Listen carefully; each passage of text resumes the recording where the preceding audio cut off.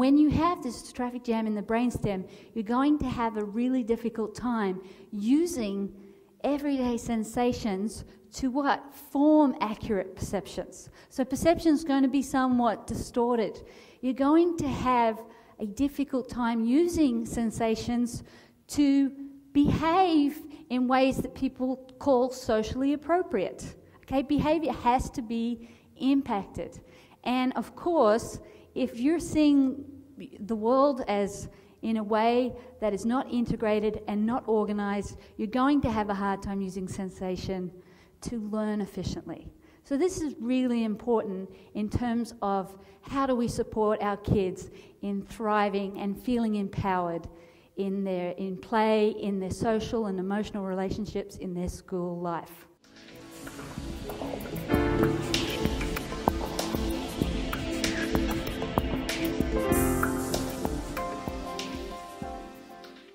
Another thing you'll read about if you start reading about sensory integration is the term sensory modulation.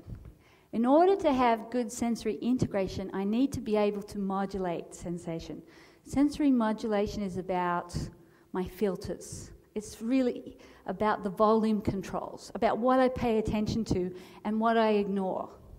So you have these, it's kind of like you have these volume controls in your nervous system, in the brainstem, and a sensation comes along and you say, turn the volume up. This is important. This is relevant. This is meaningful for my survival. Turn the volume up, or as Jean Ayres would say, enhance that sensation. Alternatively, something else may come along and you may say, turn the volume down. Inhibit this sensation, as Jean Ayres would say. Turn the volume down. This is not relevant. This is not meaningful to me. This is not important for my survival. Or in some cases, we turn the volume off altogether. So, for example, the hair on the back of my head, it's light, moving touch. I feel it every day. It's normal. My brain has habituated to that sensation. It doesn't register it as a threat. It needs energy to pay attention to other things. So what does it do? It turns the volume down, or, because it's so habitual, it turns the volume off altogether. However, the light moving touch of a spider crawling up my arm, alert, alert, alert, enhance the sensation. Turn the volume up. This is important. This is relevant. Pay attention. And so sensory modulation is all about these volume controls. I could be really naughty right now and talk about something that you're not even registering. And, for example, maybe I could bring up your underwear and the alignment of your underwear right now. But just me saying that, here's what I know now. Make sure you zoom in on their faces here. I know that there is about 80% of you out there that is dying to just get in there and rearrange. So I'll tell you what I'm going to do. I'm going to turn around. I'm going to give you a moment. Do your thing. Go ahead. You right? Okay. So, good. Yeah, Michael's fixed his bra strap. So, do you see that process, though? It's kind of like it's teachers at school. One person talks about head lice. Everyone's scratching. That process is sensory modulation. It's all about, we couldn't possibly take in all sensation that we're receiving. There's so much going on in this room that we're not even aware of right now. That we'd be exhausted if we took it all in. All right? Because remember, we don't receive the world like a tape recorder. We don't take in the world like a tape recorder. If we,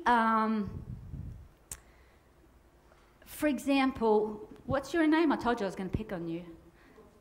Rosalind? All right.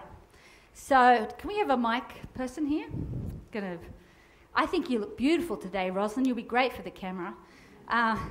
So, Rosalind is an expert on golden retrievers, right? Okay, yeah.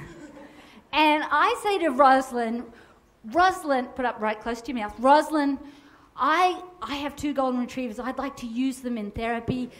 Could you come out to a restaurant with me so I could pick your brains and your expertise? And you say, Of course. Of course, because You know this is just pretend, right? Yeah. Okay. The girl in the last workshop was scared to commit. So I just want to make sure. So we go to the restaurant. Now it's a very noisy restaurant, isn't it? There's lots happening. It's one of those really loud restaurants. But I am so captured by Rosalind and what she's sharing with me about golden retrievers. And so even though the restaurant is really noisy, where is my auditory zoom? I'm Rosalind. Well, that's not exactly true, because often in a restaurant there's like, say for example, there was this couple and they were having a big marital dispute behind me. And, because can we tape your conversation, by the way? Sure. She said yes, so we've got it on tape. So I'm like faking that I'm listening to Rosalind, but my auditory zoom, because I got such a drama queen, is actually on the people behind me. You know, when we were first married, you used to go to craft fairs and do things with me, and now you just sit on your fat beep and watch Foxtel, and I wish we never got that large screen TV. And so I'm like totally there, right? That's where I am. And I'm thinking, but do you see that how this selective kind of tuning and zooming in and out, you're not hurt by that, are you? No, because I've got it on tape and I can listen at home. So that's modulation. So thank you, Russell. So when I get home, what kinds of things, this is something I want to ask you now, so what kinds of things, and when I play back that tape recorder, because remember the tape recorder takes in the world as it is, right? What kinds of things am I going to hear on the tape recorder? Cutlery and crockery. Cutlery, crockery, yep. What other things? Conversations. Conversations, yeah, I'm going to hear cutlery, doors banging, trucks going by. You guys are a shy bunch. Is it the cameras? Okay, you're going to hear people calling out to waiters. You're going to hear people having conversations. You're going to hear this whole mishmash of sound. Because why? Because a tape recorder does not filter. A tape recorder does not modulate sensation. It takes in the world as it is.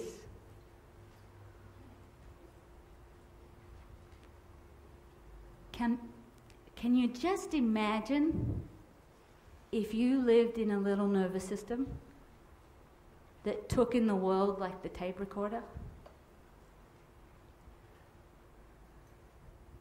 Can you imagine how tiring that would be? It would be sort of like being in the Mall of America 24/7. The Christmas shopping kind of feeling where your senses are just overloaded. This is what some of our kids go through on a day-to-day basis.